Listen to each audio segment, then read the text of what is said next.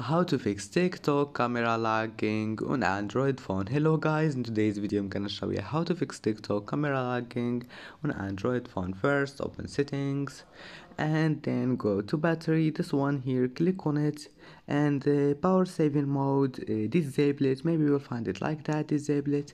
And if you find here performance mode, click on it, enable it, and then just go back, go to apps and apps again, and go to TikTok, and then storage, clear cache here, and then click for stop.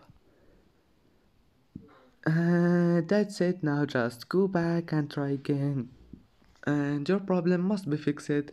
And that's it for today's video. Don't forget like and don't forget subscribe, and thank you for watching this video until the end, and see you in the next video.